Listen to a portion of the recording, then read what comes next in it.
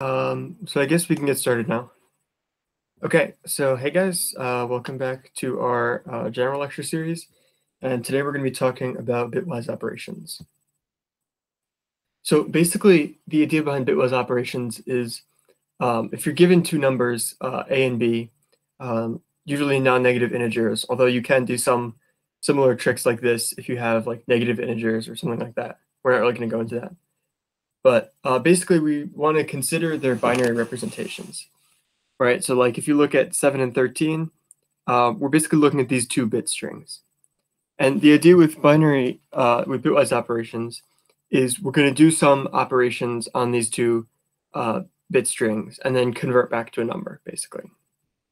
So because of the way that like numbers are stored, it doesn't actually have to do any conversion, like on the actual machine, but it's sort of a useful way to think about it, is like converting to the strings, doing something to these strings, and then converting back.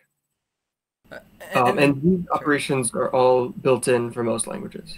And the reason it's called bitwise is because it does bit per bit for each position in the bit string. It does it separately, and that's sort of a nice property that you'll see. Yeah. Okay, so the first operation is bitwise AND, which is the AND operator in most languages. So it's like half of the Boolean AND operator. And basically, A and B is the number where the ith bit is set if it's set in both A and B.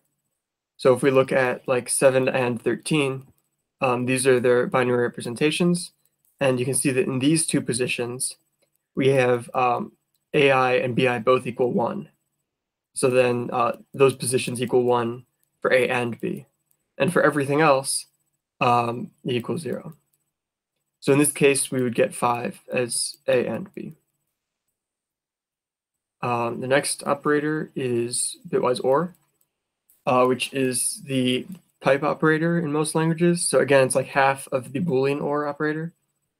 And the ith bit of A or B is set if at least one of the ith bit in A and the ith bit in B is set. So in this case, again, 7, this should be 7 or 13. So we look at all the positions, and if at least one of the two is 1, then we set the ith bit in A or B to be 1. So in this case, for these 4 positions, at least 1 is 1 in all of them. So these are all 1s down here. But notice that the way we represent these integers would have, like, say, 32 or 64 bits. And everything past here would be all zeros, same here. And because they're all zeros, they would stay zeros here. So we can sort of ignore them.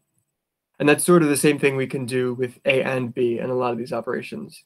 So we can sort of pretend that they only have however many bits. But in reality, it does it on the full 32 or 64. Okay, and then the third operator is, bitwise XOR.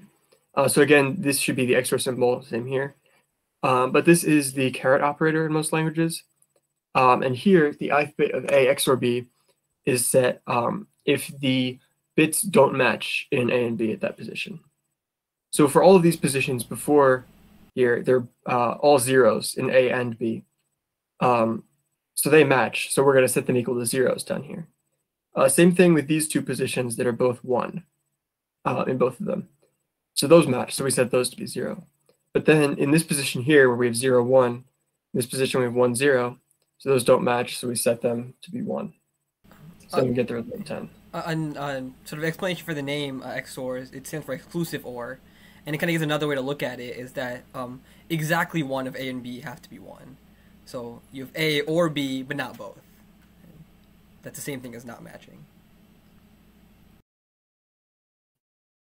Any questions?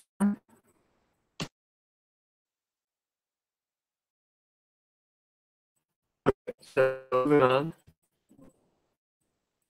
Oh yeah, so first just some quick properties of XOR, because these come up a lot in Code Forces rounds.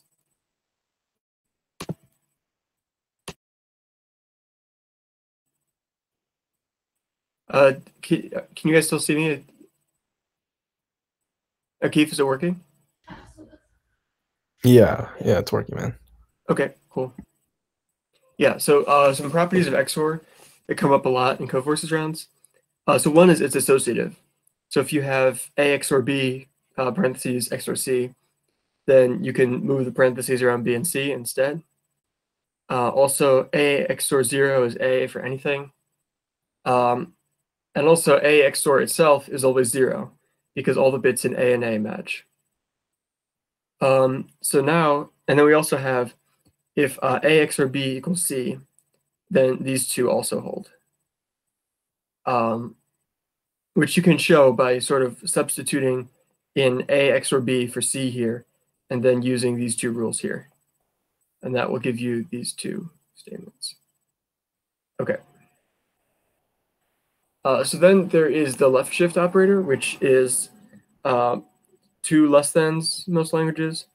And basically what it represents is multiplying by 2 to the j if you shift left by j. Not exactly, because there's some overflow issues, but we'll talk about that. Basically what it does is it just takes the bits and moves them left by j positions and pads the right with zeros.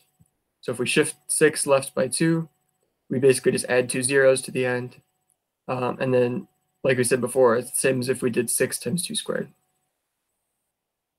So yeah, we have to be careful about overflow in this case, because if any bits go past the size of the integer type you're using, they get just like truncated. So you need to make sure you don't overflow. So yeah, in C++, if you do just 1 shifted to the j, that's only going to work up to j equals 31, because 1 is an int. But if you do 1 LL shifted to the j, then you can go up to 63. So basically for the rest of the presentation, we're going to be using 1 LL shifted to the j whenever we need to do something like that. And like in most competitive programming problems, most things will fit in a 64-bit int, so you usually don't need to worry about overflowing in this case, but it's just something to keep in mind. So then there's also right shift, which is basically doing the opposite. You're moving the bits to the right. So if you right shift by j, you're basically deleting the last j bits and moving everything else over to fill the space. So if we shift 14 by 2, we cut off these last 2 bits here, this 1, 0, and we're left with 1, 1, which is 3. Okay, and then we have bitwise not, which basically just flips all the bits in your integer. And again, this is one where it really matters like what the size of your integer type is, because this is really the only one that messes with your leading zeros, because it turns them all into leading ones. So like if you have a equals 5, then a would be this if you have it as a 32-bit int, and then not a, you're basically just flipping all 32 of those bits. By the way, this is also equal to negative x minus 1. So this is one of the things that uses negative and positive numbers here and deals with what's called 2's complement. So for example here, if you do squiggle 5, that'll give negative 6 as a thing. Just something neat to keep in mind. It's not usually that relevant, but something to keep in mind. Yeah, and then the last operator we're going to talk about, it's not really an operator. It's like more of a function, but pop count, which is built-in pop count in C++. Other languages have similar functions. And this just returns the number of bits that are set in A. So like if you look at 19, there's 3 ones. So that has pop count 3. All right, so before I move on, any questions on any of these operators?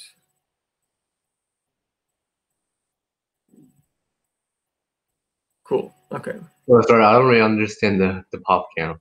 Could you elaborate on that a little bit more? Yeah, sure. So basically, you're counting how many ones there are in the binary representation. Right, so 19 has 3 ones in the binary representation. So that would just return 3. And if we had like, I don't know, like 1 would only have 1 bit set. So that would have pop count 1. So it's going to return how many ones in the binary representation, right? Yeah. Okay.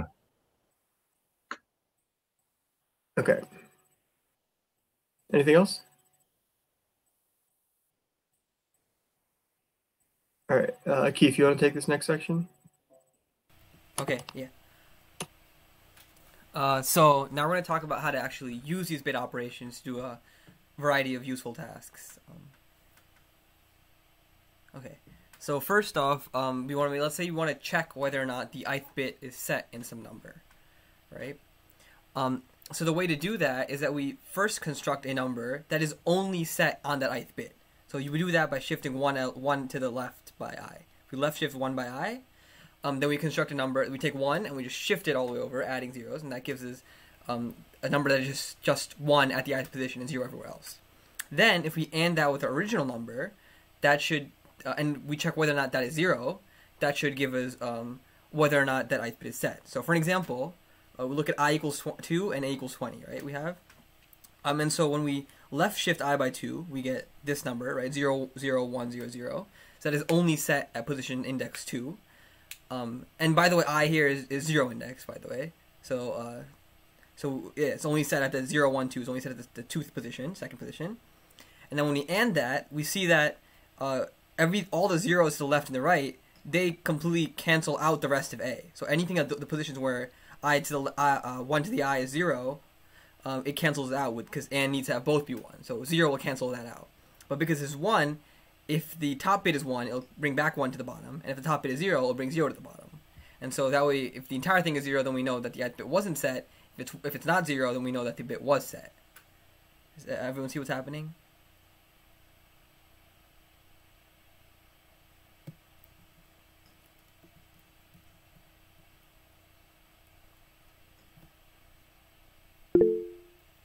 Yeah, okay, cool. Okay. So building on that same theme, we can now, instead of just getting the ith bit, right, we can talk about setting the ith bit, right? So if you want to set it to true, if you want to add the ith bit to a number, we can use OR here. So we make that same number before, which is 1 at the ith position and 0 everywhere else. And now if we do OR, right, 1 or anything is 1. So when we OR it, at that position, we'll just have a 1 there, no matter what. And then the zeros on the left and the right will just completely not do anything. When you OR with 0, it does nothing, right? So ORing with the zeros to the left and right does nothing to that part of A. Only that one ith bit gets set to 1. Similarly, we can try to unset the ith bit, which means set it to 0 no matter what it was before. To do that, what we do is we take that number before, which is 0s, 1, that 1 at the ith bit, and 0s everywhere else, and then we use a bitwise not operator to flip that, right? So remember, bitwise not just flips every single bit. So now it's 1s everywhere and 0 in that position, right? And now when we AND that with A, the 1s to the left and the right, so 1 AND anything is just what it was originally, right? 1 is the identity for AND, so it doesn't do anything. So the left and the right doesn't change. But in the middle, at the ith position, 0 and anything is always 0. So it sets that bit to 0. Okay? Now, finally, we can talk about toggling or flipping the ith bit. So if it was 0, we want it to go to 1. And if it was 1, we want it to go to 0, right? So same thing. So now we construct this same bit, same number, which is 0, 0, 0, 1, 0, 0, 0. And now at that ith bit, 0, remember 0 is the identity for XOR, right? So 0 XOR anything is that thing itself. So at the left and the right, when we XOR 0 with that thing, it stays the same. But when you XOR it with 1, if it was 0 before, 0 XOR 1 is 1, and 1 XOR 1 is 0, right? Because they match, so it's 0. So 1 XOR 1 is 0. So at that position, if it was 0, it goes to 1. If it was 1, it goes to 0, which is what we want. It flips the bit. Okay. Is that clear? Okay. Okay, now we're going to get into some really cool stuff, and that's the idea of using these bits, right, the bit representation of a number, to represent sets. So, in general, if we have a set of k items, we can talk about the subsets of that set with a binary number with k bits. So, the way we represent it is, for a given subset, we say, if the ith bit is set, then we contain the ith element. So we take our original set of k elements, and we label each element from 0 to k minus 1, right? This is element 0, element 1, element 2, element 3, so on and so forth, right? And then when we have a number with k bits, we just look at the zeros and ones, and if at that position it's a 1, that means in our subset we've taken that element. If it's 0, we haven't taken that element. So as an example, if we take k equals 4 here, right, that's not 4. Oh, k is 4, sorry, k is a number of elements, sorry, my bad. Yeah, so k equals 4 here, so we have 4 elements, labeled 0, 1, 2, 3. And then we look at the binary representation of this number, 1, 1, 0, 1, right, which is, what is that? That's 9, right? We look at 9 here. So the number 9, if you expand into binary representation, we see that the element at position 0, 2, and 3 are 1s, and the element at position 1 is 0. So we have elements 1, 2, and 0, 2, and 3, but not element 1. So it's like it's a 3-element subset of our original set. And so these indices refer to actual some objects that we care about, but these are just ways to index and talk about those objects very compactly. Is this clear? This is kind of really important, so we can take a minute to make sure everyone gets this.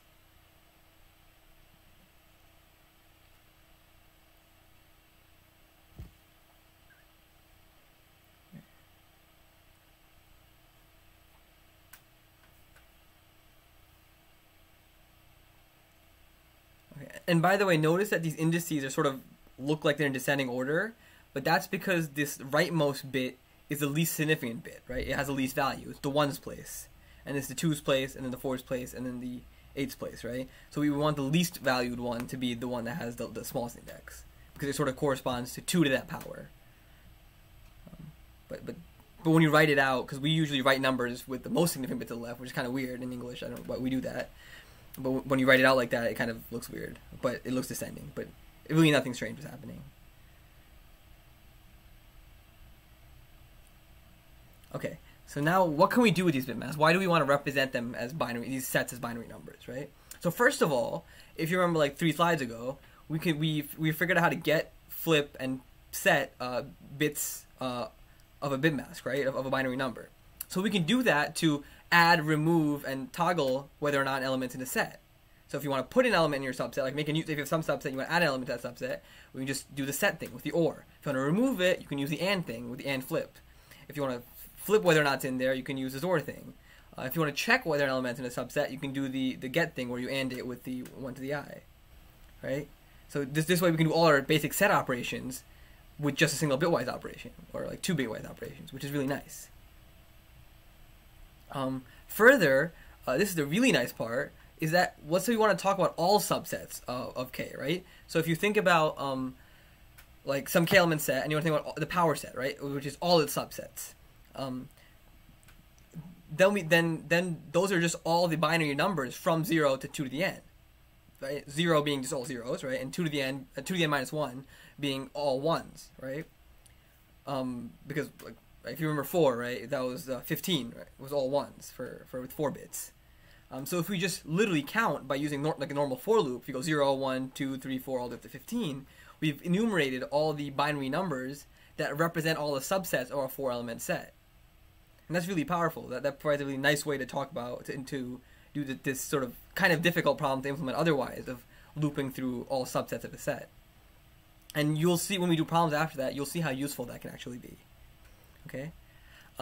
Further, we can talk about another nice thing you can do is construct an element, a full subset. Sort of, if we're talking about 4 elements or 5 elements in the example I have here, let's say we want the subset that has all 5 elements. So we can do that by just taking 1 to the n, 2 to the n minus 1. And the way this looks in bit representation is just 1 shifted to the left n times and minus 1. The reason this works, of course, is that if you do like 2 to the n, right, which is 1 shifted to the left shift n, it comes to look at 1 with all zeros afterwards, like 32. It's a power of 2, right? Now when you subtract 1 from a power of 2, those all the bits under it become 1s. And so now you have 5 1s in this case. And in general, you have n 1s. Okay? Another nice thing you can do is check whether or not one subset is a subset of another subset. So we have this big set with 5 elements, right, or n elements, right? And we have one subset of that, and we have another subset of that. And you want to check if this subset is a subset of this subset. And the way we want to do that is by checking if A and B equals A. The reason this works is we want to make sure that every element of A appears in B, right? That's what it means to be a subset of B. That means for A to be a subset of B. And so what A and B does is it restricts the elements to the elements that are both in A and in B. So it's like the intersection of the two sets, by the way, right? A and B is the intersection of the two sets.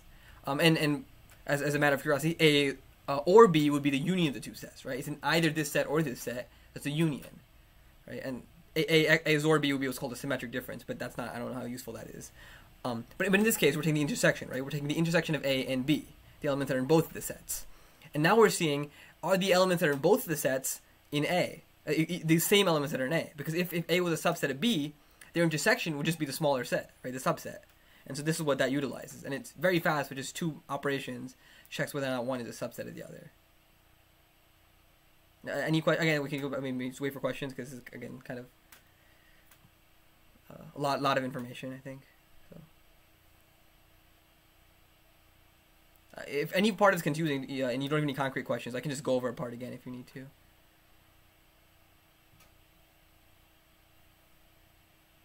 No, okay. I guess let's go on. Okay. Here's some more fun stuff you can do. These are less important, I think, less fundamental, but they're nice, fun stuff. So one thing you can do is if you have some subset, right, with some elements, and you want to remove the smallest element in that subset. So one thing you could use, you could loop through and find the smallest element and remove it, or you can just do this trick, which is A and A minus 1. Okay? And this always removes the smallest element. And this is really cool. And the reason why it works, the subtracting one, at a binary level, at a bitwise level, what it does is that it flips all the bits from the least significant, right up to the last least significant set bit. So if you look at A here, right, A is this number, binary number. A minus 1, if you notice, the second element of position 2, right, is set, is the first element that's set. So subtracting 1 from it, what it would do is make the elements at 0 and 1 set, and it would make the element at 1 unset, right? And then what the AND does afterwards is that it removes all those elements that are not allowed to be there. So it removes all the elements, the small elements that we accidentally... So we've unset the smallest element when we subtracted 1, but we accidentally set all the elements smaller than that. But when we AND it with A again, it unsets those again. So now if you look at the A and A minus 1, it's just the same set as A, except the last element has been removed. So that's really cool. And you can... and final thing that I want to mention is that if you want to count the leading zeros, there's a built-in operation for that called built-in CLZ. If you want to use for 64-bit, it's like built-in CLZ LL, and this counts how many leading zeros there are to the left of like the leftmost, the most significant one. How many leading zeros are there, like to the left? And by the way, another thing you can do with this is that if you do 63 minus it for longs, if it's for ints, it'll be 31 minus it. You'll get the powered leading bit. So if you look at the most significant bit, it's like 2 to the 8 or 2 to the 5 or whatever it is. You'll get what that exponent is, and that's nice. And it comes up in some code for tree stuff, which is kind of interesting that it comes up there, but it does. Yeah. By the way, there's a whole lot more like of these tricks that than I've talked about here, and you can find all of them on like Codeforce's blogs and stuff, and then Wikipedia. But it's kind of a lot already, I think. And but if you guys, any of you guys are interested, definitely search them up, and they're really cool to learn. Any questions on this stuff? Or just go on, I guess, whatever. If people have questions, they can just interrupt. Yeah, anyone have questions before we get into problems?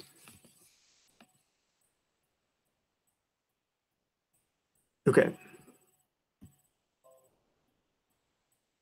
So the first problem is potato sacks, which was actually on the ICPC a couple of years ago. So you're given a sack with capacity C and 10 potatoes with weights given by some array. So can you choose some potatoes from this list such that their total weight is exactly C? And you can't like cut the potatoes or break them or anything like that. You just have to take them like the way they are. But you can take any group you want out of those 10, basically. So any ideas for how to solve this?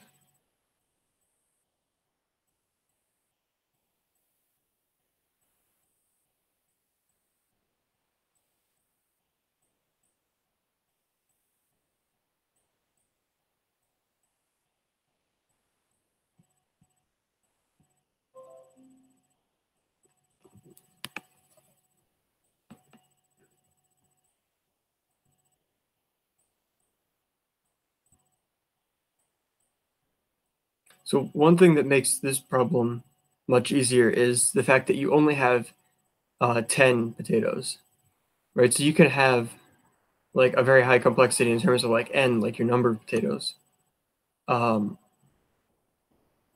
Yeah.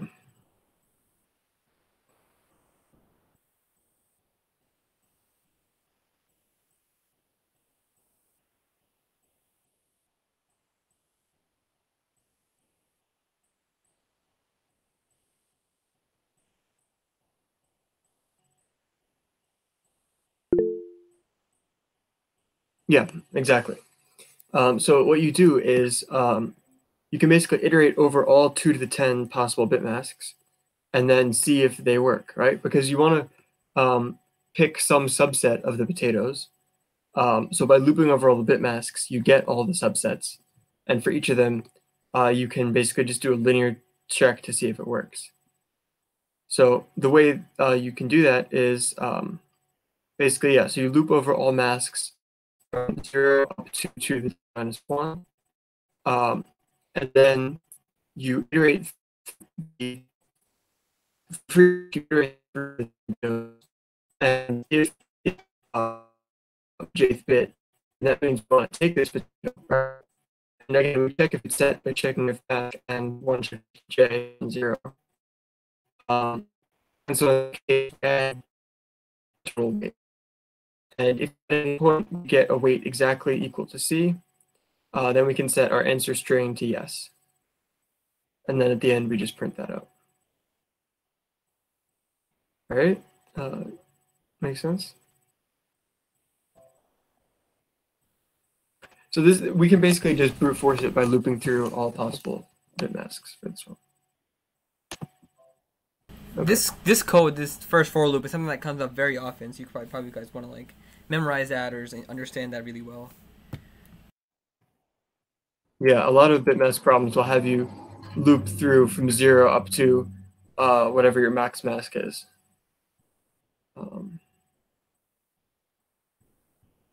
Yeah. Okay. All right. So the next problem is XOR problem. So basically, Tommy has n children. The first one is A. The second one is B for like some numbers A and B that you're given. And then for every I greater than 2 up to n, the ith child has value of the XOR of the previous 2. Right? So your first child is A, your second child is B, your third child would be A XOR B. Then your fourth child would be B XOR A XOR B. And then you sort You of want to think iterate kind of through like that. Fibonacci, except instead of addition, it's like XOR. Yes, exactly. It's Fibonacci with XOR. So you want to find the value of the nth child. And note that n here is like 10 to the 18. So we need basically like a constant time solution.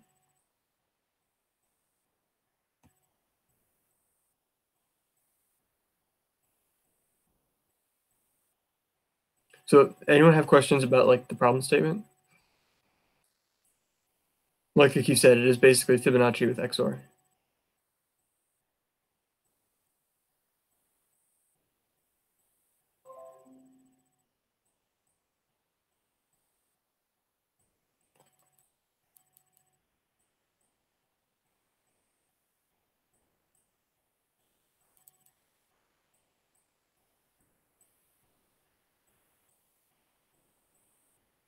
So this is a problem where the properties of XOR we talked about are very important.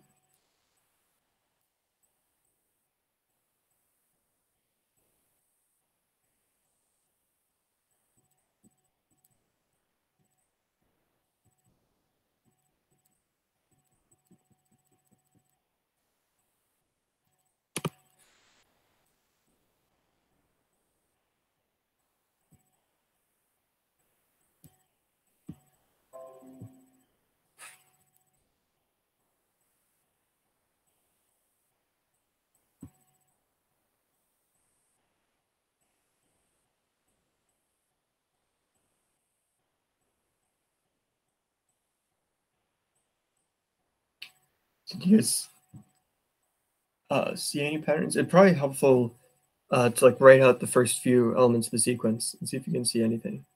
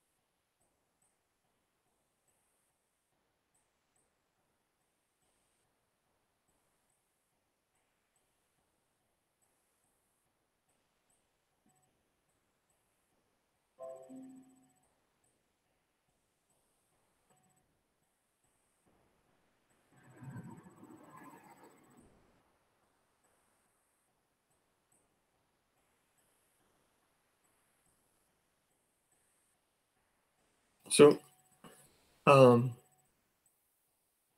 think about like, so the third child is A XOR B, and then the fourth one is B XOR A XOR B. Oh. So is there a way we can simplify that? Well, Jason, that's not right because the third child, right, straight up is just A XOR B, which is often neither A nor B, right? But you're very close. Yeah, you're definitely on the right path, but it's not exactly correct.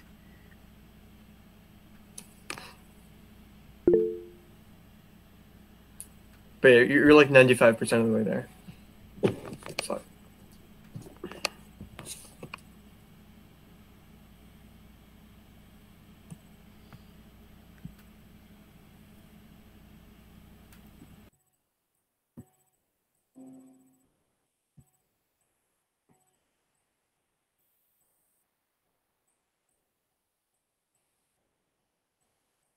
so in terms of A and B, what would the fourth one be?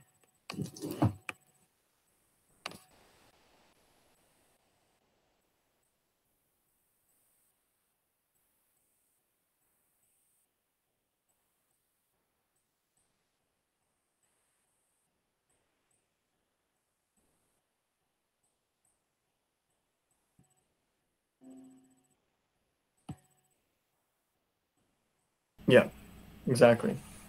And then if you go to the fifth one, you can go through basically a similar process and find that that one is B.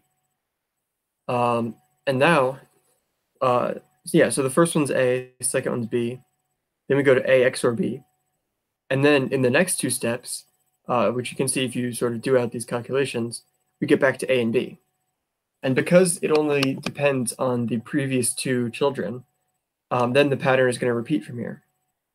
So basically, um, you have this cycle of three things repeating over and over again, like A, B, A XOR B, A, B, A XOR B. So all that we need is n mod 3.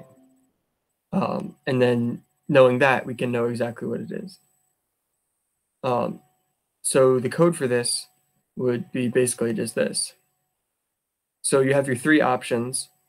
You can put them in a vector, and then just take the value at index n minus 1 mod 3. Right, because this way, if n is 1, then this goes to position 0, so A. If n is 2, you go to position 1, so B. If it's 3, you go to position 2. And then so on, you just keep repeating for whatever value of n it is. So this gives you a constant time solution to the problem. Any questions on this?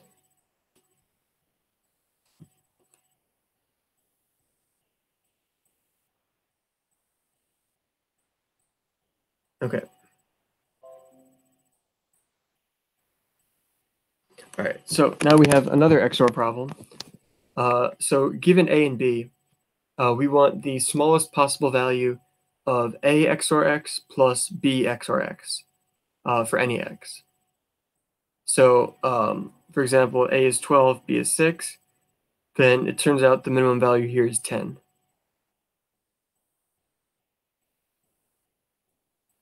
So this is one where it's probably helpful to think about all the possible cases for like the ith bit of A and the ith bit of B, and sort of see what you can do there.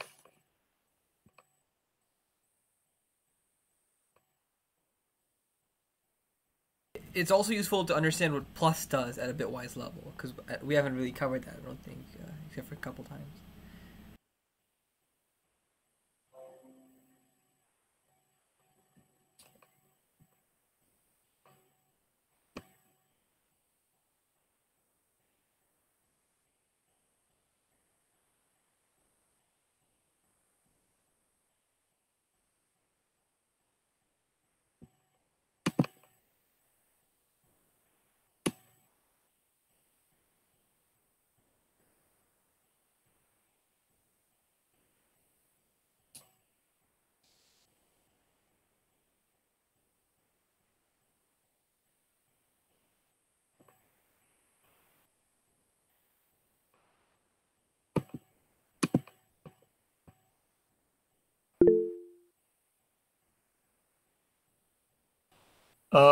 No, that doesn't work.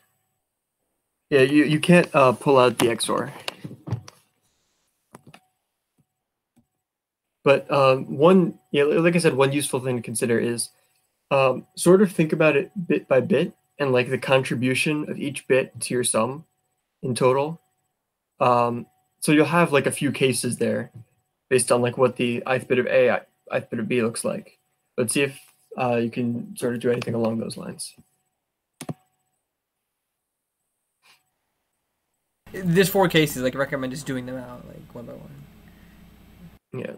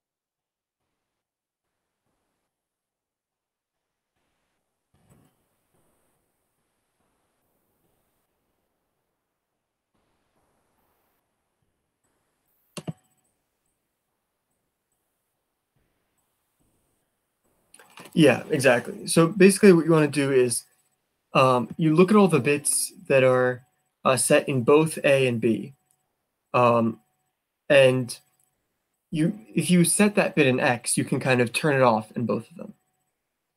And if you don't set any of the other bits, um, then you can actually get an optimal solution there. Because if you have a bit that's not set in either A or B, then you definitely don't want to set that one.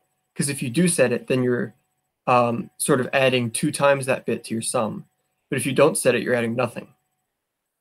And for any bit that is like, for example, set in A and not set in B, it doesn't matter if we set that bit in X, because no matter what we do, we're going to be adding it once.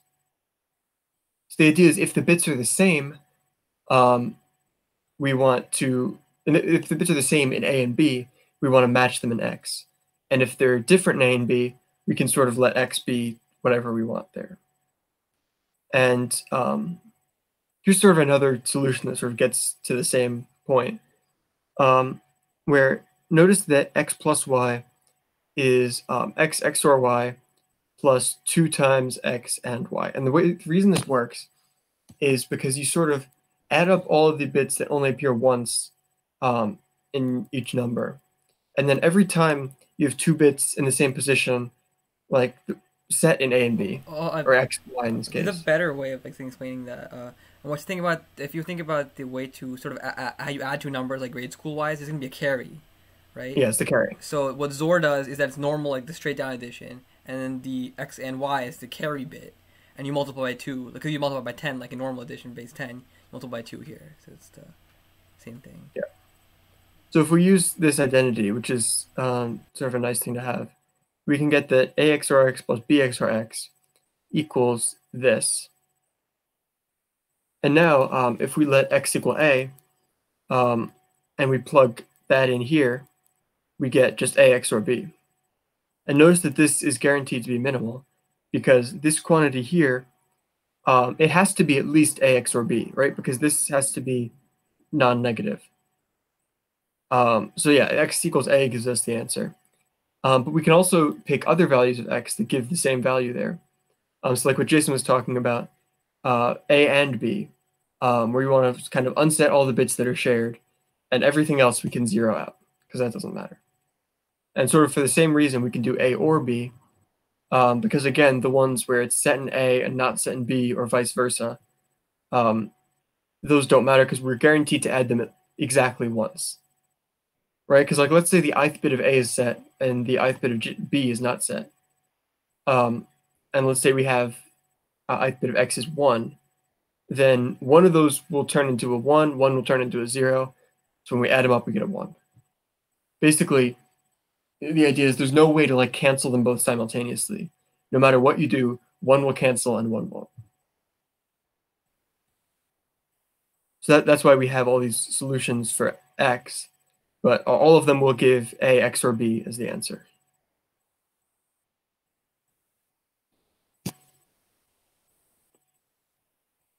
All right, questions on this?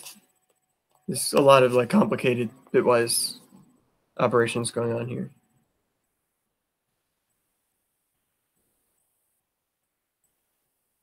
Okay. Akif, you want to take this one? Oh, yeah, sure. Okay. So here we have an array of integers, a, and the size of the array, n, is less than or equal to 25. And we want to ask, what is the largest subset of this array, such that each pair of elements in the subset is coprime? And by the way, just coprime, when define that, is just when the GCD is not 1. Right? The GCD between two elements is not 1. So you don't have to worry about this part. C++ has a built-in GCD function, which we can call and check whether or not things are coprime. And so as an example here, for this array, the answer will be 2. For example, we can take 2 and 15 because those are coprime. But if you want to add any other element, then we would have the GCD of them would be, let's say you would add an element that has a 2 in it. So then 2 in anything would have the GCD be 2. Or if you want to add any of the other elements, like 5, that would have a GCD of 5 with 15. So those don't work. So you can only have one element that's divisible by 2 and one element that's divisible by 5. Any more, you would have 2 elements that are not coprime.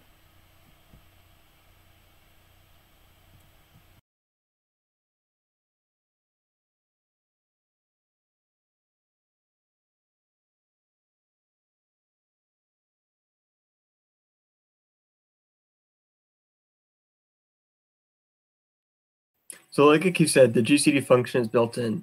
So you can compute if any like pair of elements is coprime in constant time. It's not constant. You But check GCD is 1. it's not constant, but it's like fast. Very fast, yeah. It's like log or whatever.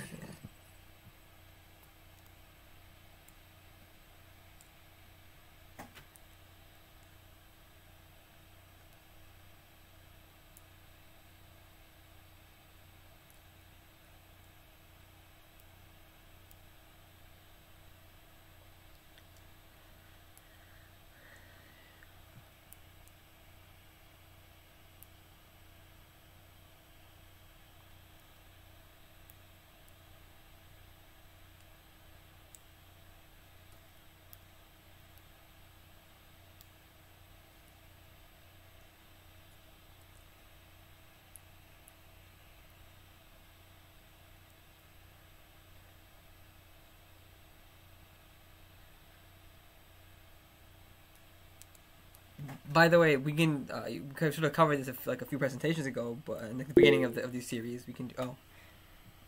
If A and B and C are coprime, no, it doesn't, right? It's not. That's why we talk about pairwise coprime. We say I specifically mentioned each pair is coprime, Because, for example, we can have in the example we have here, right? We can have we can have 2, 15, and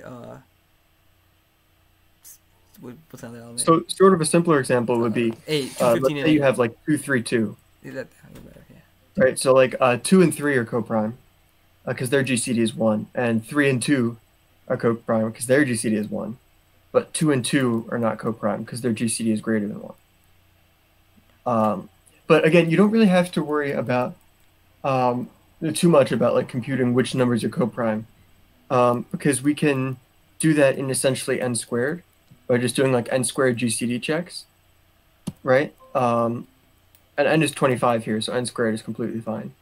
But or like n squared times whatever constant or whatever factor we want is usually okay. So one thing maybe I should mention is that we're allowed to do like 10 to the 8th or 10 to the 9th operations in a second. And that's just a rule of competitive programming, and so that's what's approximately what's allowed. And by the way, bitwise operations are very fast operations. You can do quite a lot of them in 1 second, like closer to 10 to the 9th rather than 10 to the 8th.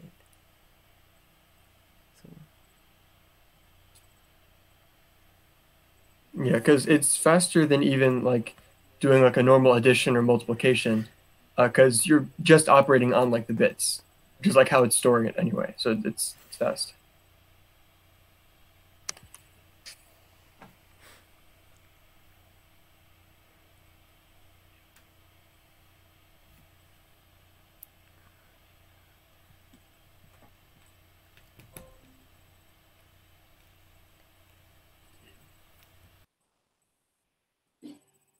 So assuming you have, I don't know, like some way to check, like given any pair of numbers, are they coprime, which is like the GCD check, right?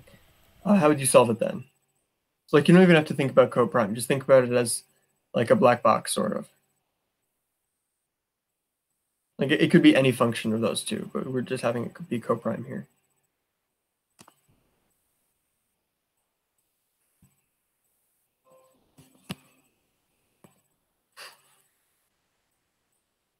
And the idea is going to be kind of similar to what we had in potato sacks before. Yeah, so like you want to like brute force this, like because this n is like really small in this case. Yeah, so that's sort of step one here. Is we can do like an n squared 2 to the n solution, right? Where you iterate over all of the submasks, and for every subset we just check it by doing like n squared checks between each of the pairs in your subset. The problem is this is going to be slightly above what we can do in a second. So, so if you notice, 2 to the n is fine. It's only 30 million. But if you have the n squared in front, that makes it kind of bad. Because then we have 2 billion or 20 billion, sorry, which is a lot more than we can do in a second. And by the way, empirically, when we measure this, it doesn't actually turn out to be 20 billion because a lot of these loops sort of fail early, so it actually kind of becomes kind of close to fitting. But depending on how fast your language is, or if you're doing the GCDs in the loop or whatever, this is definitely liable to go over. And yeah, and like 20 billion is like a big number. It's not actually going to be 20 billion, as I mentioned, it's going to fail early, but it's still going to be quite a big number. It's going to go over in a second. So this almost works, but not quite. So Akif, you want to just explain the optimization that makes it work? Yeah, sure. So I guess I'll go on the next slide. Right. So it turns out we can actually lower the time complexity down to n times 2 to the n by using some more bit magic and tricks. Okay. So for each element, right, we know what elements it can't sort of deal with. Right. When I say deal with, I mean what elements it can't be in the set together with. The elements that it has a common divisor with. So we can pre-compute these, right? We can pre-compute which elements can go with each elements.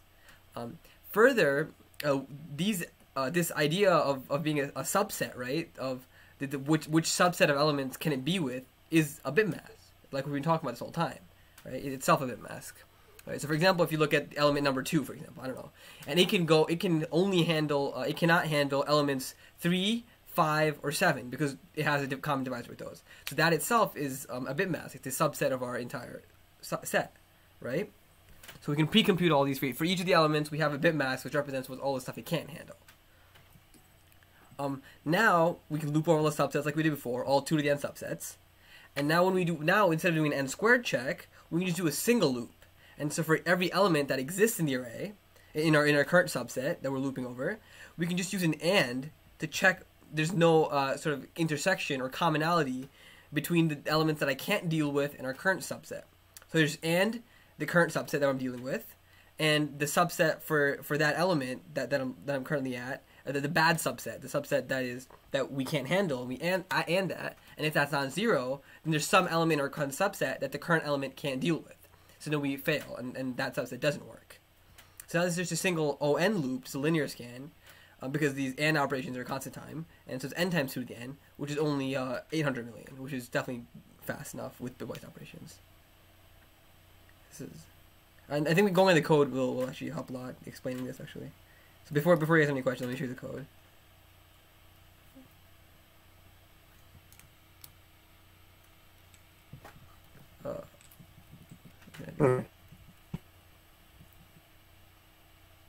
Oh yeah, and this is what the code for that would look like.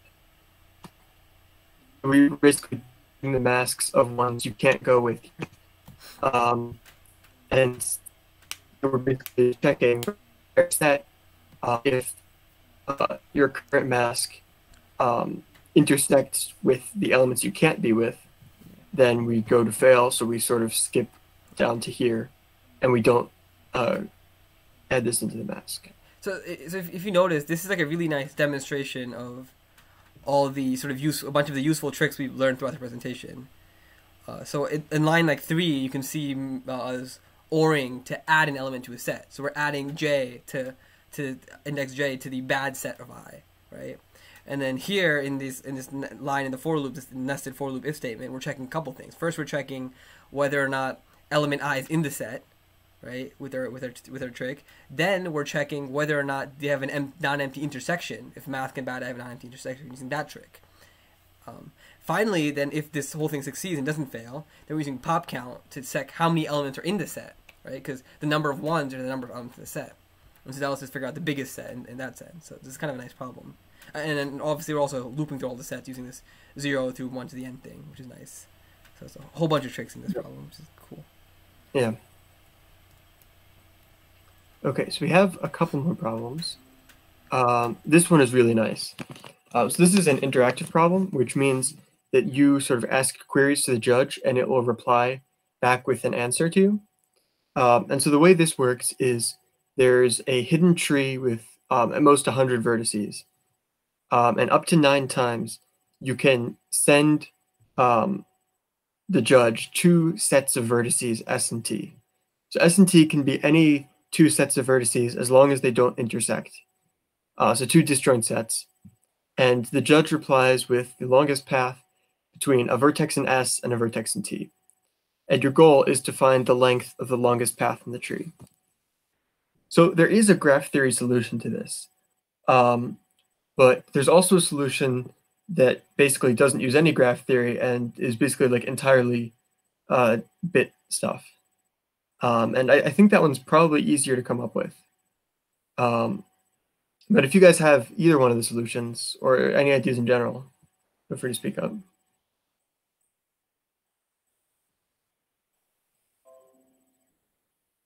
So for like the bit solution, the fact that it's a graph doesn't even really matter.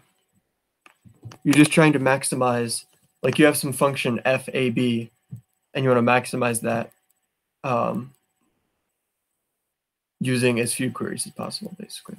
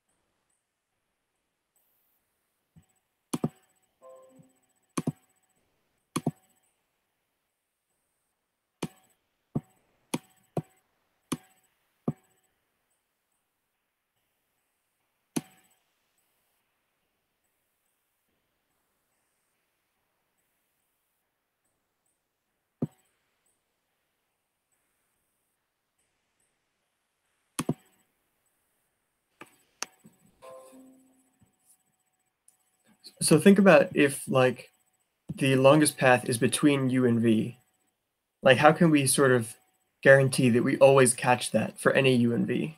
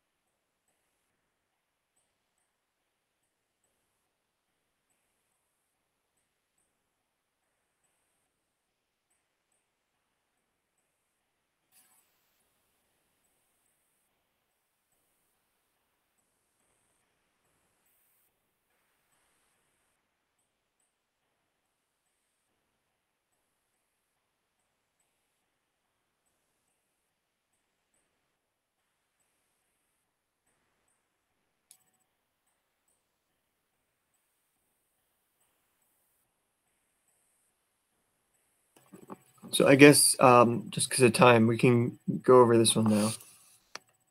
It is kind of a tricky thing to come up with, but it's a very nice solution once you see it. So basically, the idea behind this solution is, like I was talking about, we want to make sure that every pair UV has U in S and V in T, or vice versa, at least once, right? So for every pair, we want to make sure they're in different sets for one of our queries. And the way we can do this is notice that if U does not equal V, then they must differ in at least one bit. And note that in our best solution, we always have to have U not equals V, because the distance from U to itself is 0, which is never going to be maximal. Yeah, so N is less than 100. So each vertex is at most 7 bits, right? If you write it out in binary, because they're all less than 2 to the 7. So you take at most 7 bits to write them out. So now what we can do is on the jth query, we let S be the set of indices with the jth bit on, and T be the set of indices with the jth bit off. So for example, for the first query, S is the set of odd numbers, T is the set of even numbers. Then for the second query, S is the set of numbers that if you take the mod 4, it's like 2 or 3, and T is the set of numbers that are mod 4, like 0 or 1. And we sort of keep splitting it like that by looking at is the jth bit set, and sort of splitting them into 2 sets.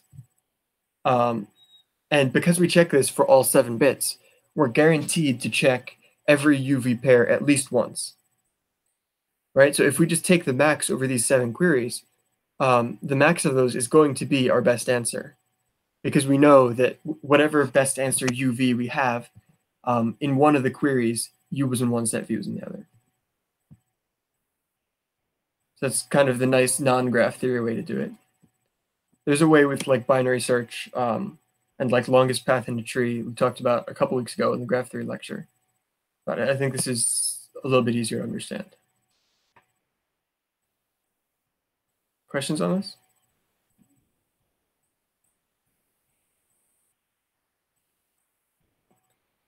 Okay. And then our last problem is make good, which is you're given an array of n integers, and you want to append at most 2 elements to it, such that the sum of the resulting array equals 2 times the XOR of all the elements in the resulting array. And note that because it's associative, we don't need to specify parentheses, because the parentheses can be arbitrary.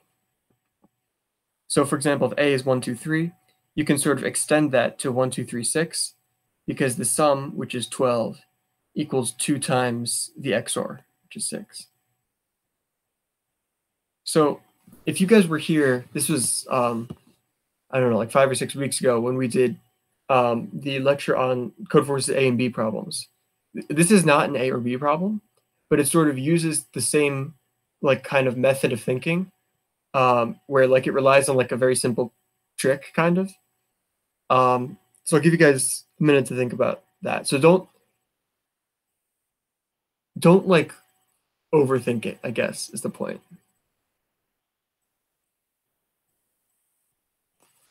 And this is another one where properties of XOR become important.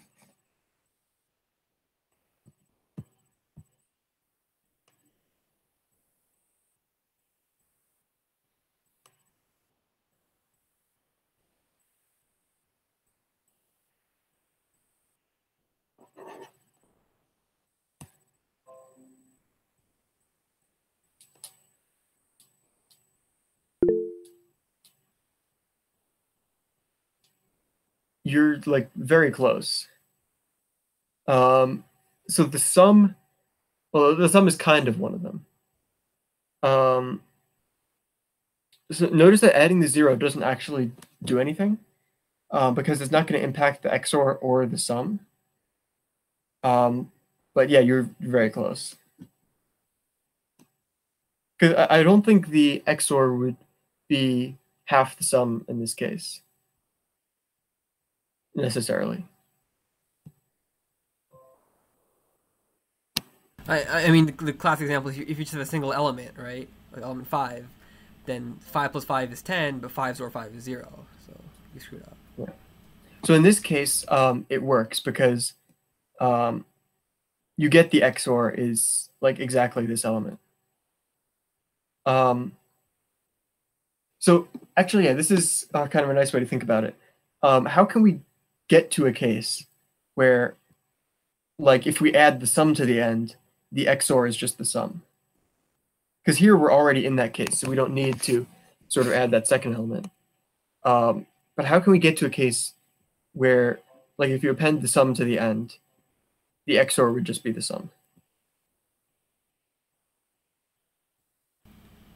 Why does it work in this case, for example? Right. And this again goes back to the properties of XOR we were talking about.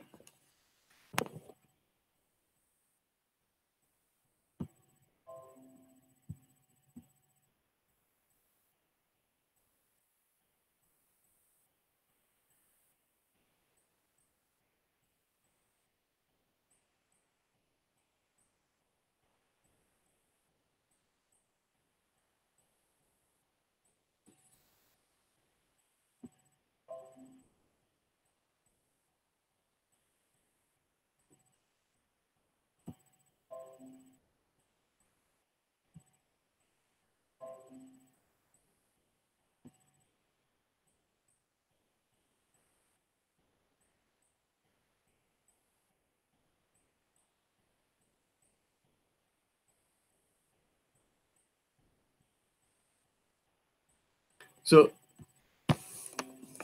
what if we look at the XOR of this array by itself? So if we take XOR, like 1 XOR 2 XOR 3, it turns out we get 0.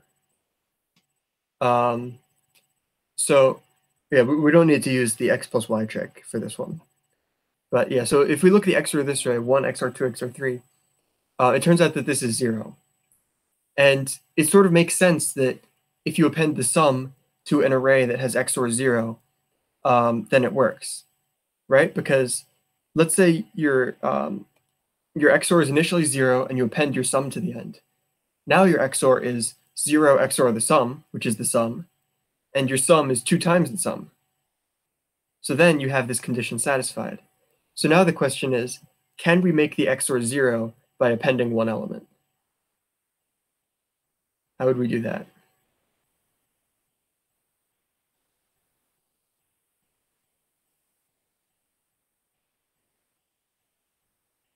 So does what I was saying about that make sense? Like if your array XOR is 0, and then you add the sum to the end of it, then your new array XOR would be 0 XOR the sum, so that's just the sum.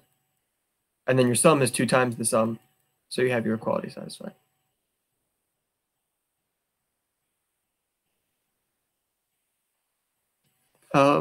It looks like it's on the right track. So what you can... All 99% of the way, just one thing is wrong. Like... Yeah. I think it might even have been a typo, potentially. But yeah, we can just go into it. So basically what you can do is basically what you can do is take the XOR of your initial array, right? So X equals XOR of everything here. So what happens if we append X to the end of the array? Then our XOR is going to become all of this XOR X, which just turns into X XOR X, which is 0. So now we have an array that has total XOR 0, which, like we were talking about before, means we can now just append the sum of this array to the array, and then that satisfies the problem statement, right? So after we append the XOR, XOR becomes 0, sum becomes whatever this quantity is, and we let that equal S. So now if we append S to the end of the array, we get an XOR of all of this, which turns into X XOR X, right? Because these all XOR to X, and then XOR S. So these X's cancel, we get S. And then the sum of the array, notice that this quantity here is S, so we get 2S. And then this array satisfies the property we want, where the sum is 2 times the XOR. Yeah, exactly. Okay, any questions on this? All right, cool. So thank you guys for coming. As always, the slides are up, and we'll have the recording up soon. And on Wednesday, we're going to do a contest based on this kind of like Bitwise problems. So that should be a lot of fun. Yeah, Jason, it's a lot of the problems like code forces and elsewhere, they'll purposely put red herrings in the examples to throw you off the track. It's really annoying. So you often like learn to not pay attention to the examples, except as a test. Yeah, just look at an example. I use the example to understand the problem. And about I mean, in this case, the example was good, right? Because like you sort of got the idea of like appending the sum to the end, which was like a useful idea. But there was like the one step they were hiding from you, which is the XOR.